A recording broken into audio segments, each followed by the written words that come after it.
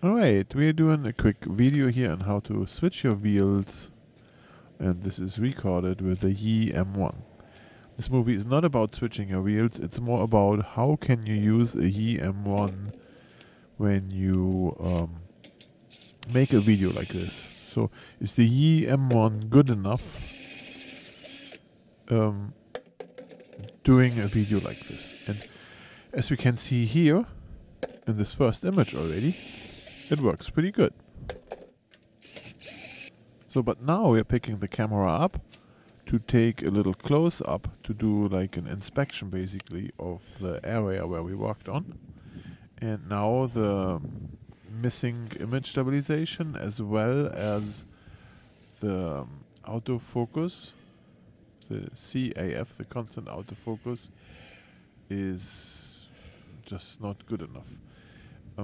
I don't know if the autofocus has problems when it's shaking a little bit, but as you can see here, so this would not be a good enough performance of this camera to film in this way.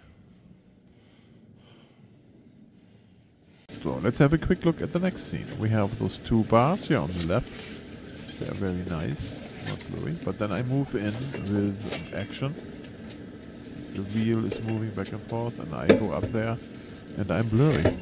So the camera is focusing on constant autofocus. The big question is, why does it not focus on the stuff what is moving in the image? You would imagine that moving stuff is something you want to focus on, but no. So the camera is not intelligent enough to do this. Now I am sitting there doing this, don't notice all this, right? Because I have no screen where I can control this on. Even if I would purchase an external screen, I would not be able to see what's happening there, because the HDMI connector on the camera will only show footage when you replay. So if the camera plays something you recorded, then it will work. So now you see it focused all of a sudden. So how did it make that decision on its own that this now should be in focus, the wheel? So it picks whatever it likes, and that is often not good enough. The problem, you don't know when it does this. We go to the next close-up here to show the tire rotation. Yeah, and then I focused on the text. That's not too bad, but... Right, so there's another scene. This is underneath the car. There is the lighting thing. It's weird. You see that it focuses back and forth between things without any moving parts in the video. So now I'm coming in with the moving part. There's contrast, different contrast, with some more color. And then watch the constant autofocus, how it focuses, and then what it focuses. So here again, a relatively okay video. It's focused where I'm spinning there. The car in the background is not. That's how I want this. And then this scene here, so the aperture here is adjusting on its own. That's good. But move the wheel back and forth here. See, it's not right. It's going all of a sudden too bright or too dark. Oh, it's on fully automatic here, right? Look, I put the tire on there like that. It just doesn't want to go like this, and then all of a sudden it's too dark. Right? Now, I'm going with menu now again, not menu, like I'm carrying the camera to a little check here, and what you see is oil. So there is oil spilling from the shock absorber. That's not good. Chrysler, right? 50,000 miles, and yeah, this thing is hosed. Great. 3 years. Well, next shot. So here you see it focused after turning it on the right spot. So that's not too bad here.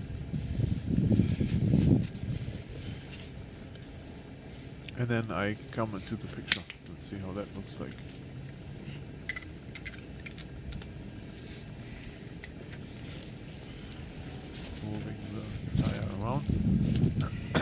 we stay in focus.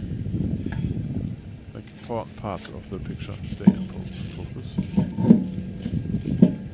So not too bad here. So we have another one where stabilization is not present in 4K. Doing a quick inspection here, everything is great. To show the rig itself. And then there, so it takes its time where it focuses. It has a difficult time, you can say that.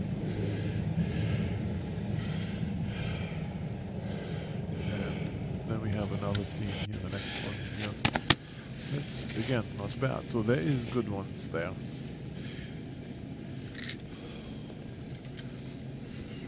So in regards to lighting, I don't know why it changes now.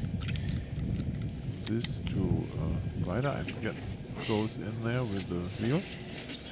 And then all of a sudden it changed to a nice brightness.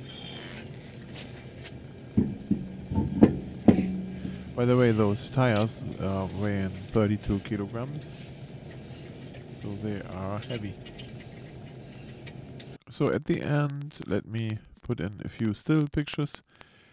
They are zoomed into 1:1 pixel size, so the pictures at the end are larger. I just want to show the resolution here in this 4K, so this is not zoomed over. The pixel match the 4K video format here. The actual picture the camera takes is larger than this.